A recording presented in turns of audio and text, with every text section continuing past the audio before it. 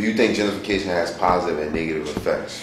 It has both. It has positive and negative effects, because it have the negative effects because you want to live in a good environment. You want to be happy, for as people who make money, right? You want to live comfortably.